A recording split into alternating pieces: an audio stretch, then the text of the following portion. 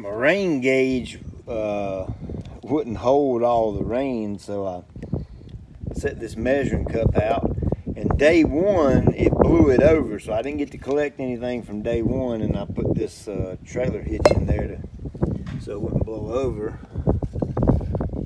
But we are at 7 inches. I'm gonna take a wild guess and say we got about 1 to 2 inches the first day it didn't stay out, so right around 9 inches total.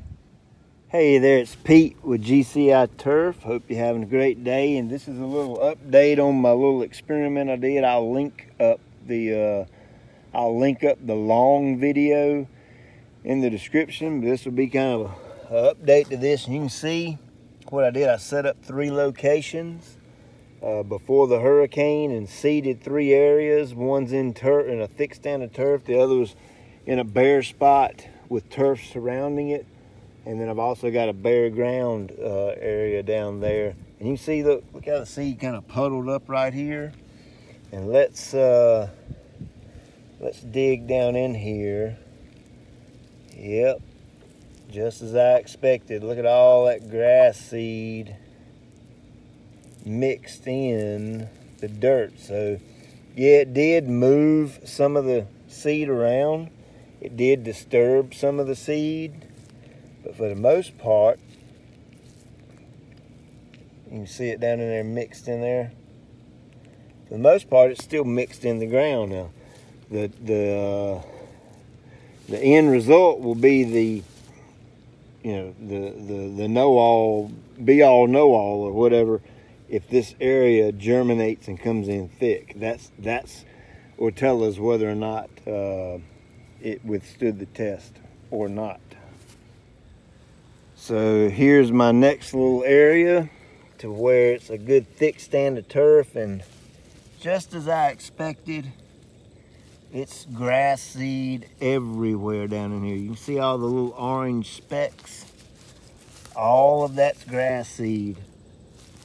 So it has went nowhere.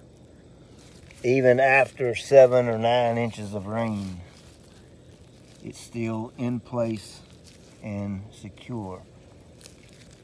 A little yuck coming in here.